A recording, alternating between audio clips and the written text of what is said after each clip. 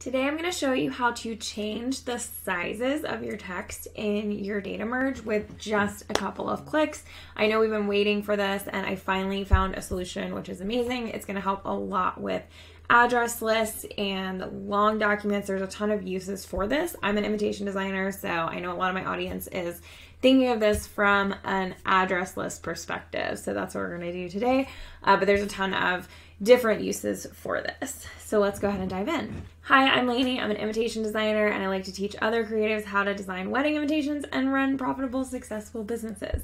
If you're not familiar with InDesign Data Merge, we're going to use that and gloss over it here. So watch our longer video on that. But what happens when you data merge often is that you're going to get a lot of names that are longer than others. So when you look at this sheet, this is an Excel sheet that has been completely changed, so none of this is real. None of the addresses are real anymore. But all these names are a lot of different links, especially like this one is so long compared to something like Mr. and Mrs. Roger Paul or Mr. and Mrs. Bob Coley. Those are so short. So how do you make the text change size in the boxes so that this long name is going to fit, but then this small name isn't going to look too teeny weeny, especially if we're using a script font? So let me show you how to do that. The secret to all of this is going to be this script from ID Extras. There's a link to it in the description of this video. It's an affiliate link, but it is so worth it. You're going to see in just a second. It's $49, and this is going to save you hours and hours and hours of time over time. So you download this, and then you just take the script file that's in there and paste it into your they say scripts panel. So when you go into like program files, Adobe, it's pretty easy to get there. You can just search scripts panel within Adobe InDesign if you want, and just copy and paste this in there. That's really all you have to do to make sure it's working. You can also drag it and drop it into this scripts panel if you want to do that as well. So now it's here. We have our scripts panel, which just says fit text to frame 2.4.1, and whenever they have updates, they'll email you about it. So we have that ready to go. How do we set up our file? There are 3 things that we need to do in our file that are a little bit different to make sure this is set up correctly. First of all, we need to make sure that the names are in one box by itself. I tried this by putting everything in the box, but what happens if you do that is it changes the size to make sure everything fits in the box, so there's no overset text, but it doesn't change the size on each individual line. So the script is really for the box, it's not for the line length. So then as long as your box is here, in theory, you could make your box smaller, and it might have to make this a little bit smaller to fit within that box, but then that doesn't really account for addresses that have multiple lines versus ones that don't have multiple lines, etc. So just highly recommend whatever you're doing this with, put it in one box. Typically we're doing this with the names, not the other pieces, and this combo of like print addresses and script names is really common lately and really good for the post office now that the post office is having a little bit more struggles. So I highly recommend just doing the names here, putting that in its own box, and then making the box whatever you want the widest dimension to be. So you can see here we didn't make it go all the way to the edge of the page. We made it as wide as we would possibly want one of these names to be. The second thing that you need to do is apply an object style. So this is different than a paragraph style. You're just going to apply an object style. It does not matter what it is. Basically what you need to do this is just click on the box that the name is in, click plus. You can leave this as object style 1. You can change it to names. You can do whatever you want. And then when you click on this, you see that names is applied to that box. And you want to make sure that names, that same object style, is not applied to the other boxes, because that's how the script works. Okay, and the third thing is that when this text starts changing size, specifically when it goes smaller, the standard default option in InDesign for any text box is that it's top justified. So when you make this a lot smaller, the space between this box and the address is going to get bigger. So what I like to do in order to change that is just go into Object Text Frame Options, and then either choose Center or Bottom so that it stays in one place, or Center so that it goes into the middle of the box. I kind of like Center better. You'll see there's a little bit more space if it gets really small. So you could go with Bottom if you prefer that. I just like Center. I'm going to start this at our main font size, which is 51. So again, those three things are whatever you want to change the size of is going to go in its own box. It's going to have an object style applied to it that nothing else on the page has applied to it.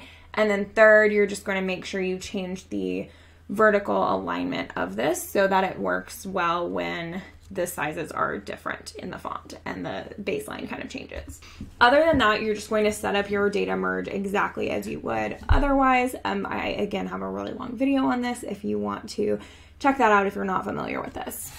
And then what we're going to do is just go ahead and create our merge document. Same things that we always do, remove the blank lines. That's pretty much it. And you'll see that it's going to create a little bit of overset text, hopefully a lot of overset text, because I made this example so you could really see it. So all of this overset text is what we are going to fix, and that is where we're going to start here. So let's remember which object style we have on here, which is names. And then we're just going to go into our scripts panel. We're going to click fit text to frame. And then you get to choose what you want to do. So you can do this with just your currently selected frame, all of the ones in the entire document. So you could use that if you are trying to do it with the street name and the name. I haven't really tried it out yet in that regard. I mostly have just been doing it with the names. And I like this all text frames having this object style applied. So we'll choose names. And then you can change how the font size is going to adjust. So you can shrink or enlarge it if you want it to really, every single piece needs to be exactly 3 inches wide or whatever it is. You can use shrink or enlarge text if it is needed. And I think that's so cool. I think there's a lot of times with like an escort board or something where you might want it to fit in a certain space and you can use shrink or enlarge. In this case, we just want to make it smaller because we want to keep it as large as possible. We're going to keep it at 51. Unless it's too big for the box, and then we want to make it smaller. So we'll just do only shrink, never enlarge. And then of course you can do the opposite as well. So there's a lot of different uses for this. I think this is going to be the most common usage for, you know, my audience, wedding invitation designers. But if you're looking at this and you see other uses for it, I'd love to hear about them in the comments. And then you're going to click OK, and we're going to watch the magic happen.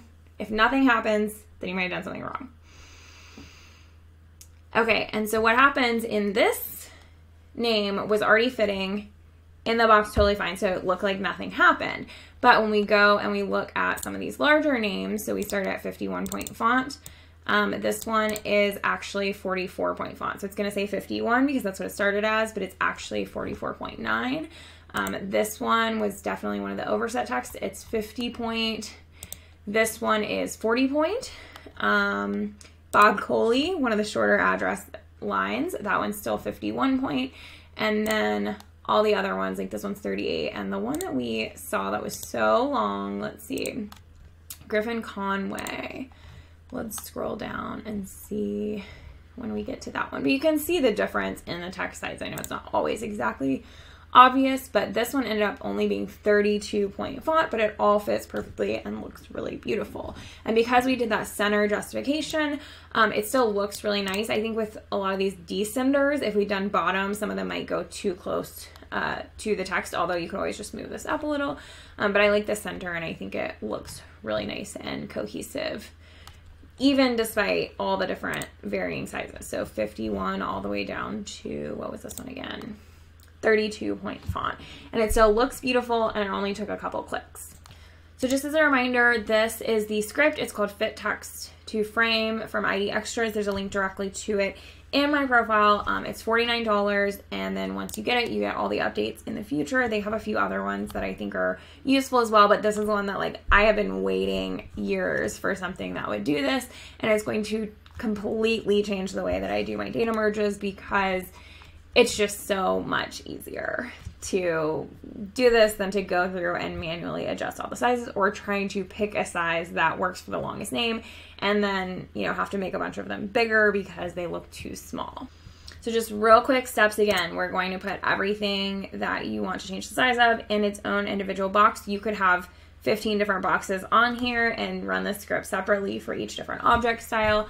You're going to make sure that one object style is applied to one box and not to anything else on the page. And then if you want to make sure that the spacing remains pretty consistent, you're going to just go up to Object, Text Frame Options, and change this vertical justification. Anything but top really should work pretty well. So let me know what you think of this new script. I'm so excited for this. I've been wanting something like this for years, and I'm so glad I found it. It's going to save me hours and hours, and also just all those like really tedious things that I hate doing. So I'm really excited for the amount of time it's going to save and for the amount of mistakes it's going to save on all of my address merges and data merges.